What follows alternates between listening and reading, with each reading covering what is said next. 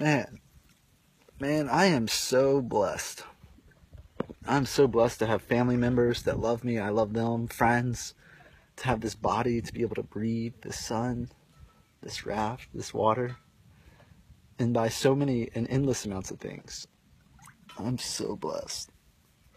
Just want to share that with you guys. Joy shared is joy doubled, right? Burden shared is a burden cut in half.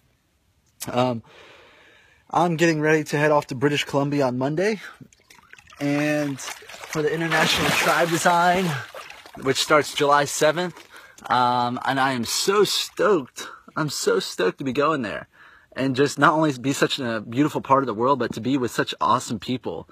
And then I have Montana happening August 4th, and then Vermont in the beginning of September. And I just want to know, do you want to come? Is it a desire of yours to travel with awesome people on an awesome location? Well, if it is, I got to share a little something with you.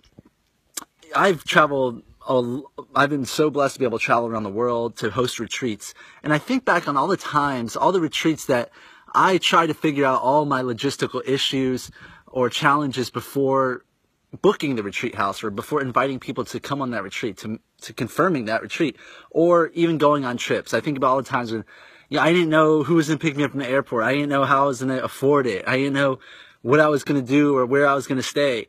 And when I try to figure out all those things before taking action, before booking my plane ticket, those are the trips, those are the retreats that didn't happen. That's the trips that didn't happen. And one thing I've learned is about investments in my travel and anything I've done. I don't think I've invested in one thing that I regret. And I've made some pretty big investments, and I can't remember one of them that I regret doing. So why do I say this? Is because if you're someone that wants to come to British Columbia for this retreat, July 7th, if you're someone that wants to come to my Montana retreat, August 4th, or the Vermont, then you have to just do it. You just have to book a plane ticket. You have to book your spot in the retreat. And yes, it's cost money. It's not free. I've lowered my price of my retreats quite significantly. But look, if you want to make this happen, you just have to do it and cross all those bridges that are stopping you, those excuses or the logistical challenges that you might face by traveling. Cross those bridges when you get to it.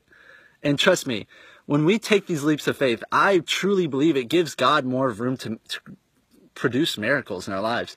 And then when it's all said and done in a month from now or whatever, you're home, all you're going to be able to say is, wow, I'm so glad that I did that.